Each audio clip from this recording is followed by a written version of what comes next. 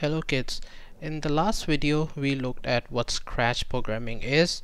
We also understood what a sprite is and how we can add multiple sprites, and we also looked at how we can add a backdrop in our project.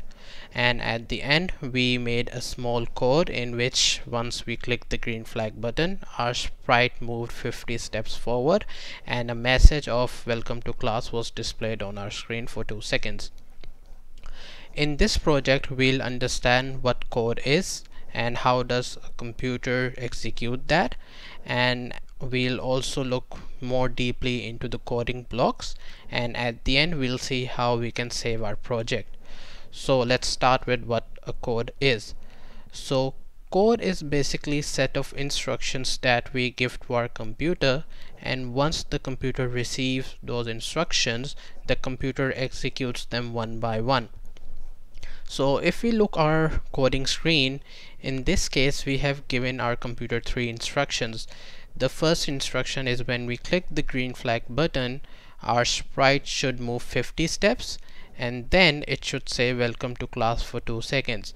So in this case we have given 3 instructions, and once the computer receives those, it will execute them one by one. The second thing we need to look at is what basically the color of the blocks are. So if we look at different categories, and we can see that all these categories have different colors. So if we look at motion, we have blue color assigned to it. The looks have purple color, the events have orange color. So it will be really useful in our future project, because then we could simply identify which coding block represents which category. The other thing we need to understand is that not every coding block is draggable to the other coding block below of it. So if we look at this, when this sprite click coding block, it's not necessary that we could add other coding blocks above it. So let's take the move 10 steps block. Now we can see that the move 10 steps cannot be dragged above it and it cannot be attached above it, and the reason is because there are some blocks in Scratch programming which are used only once and at the first time, but there are other coding blocks which we can use every time, and it could also be attached to other coding blocks.